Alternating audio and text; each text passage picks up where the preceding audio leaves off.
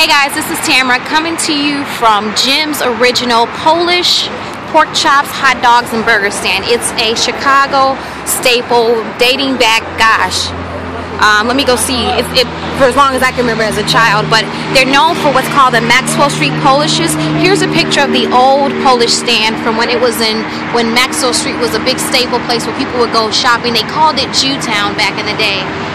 It's been around for, gosh, forever. But anyway, you can see 1950s. Okay, it's been around since the 1950s. We're in the UIC, this is the University of Illinois Chicago district. It's a college area. Well, anyway, here's what the menu looks like.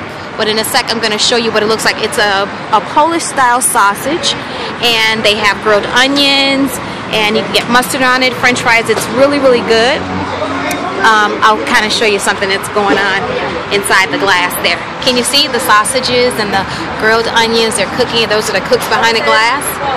It's going to be yummy, yummy, yummy.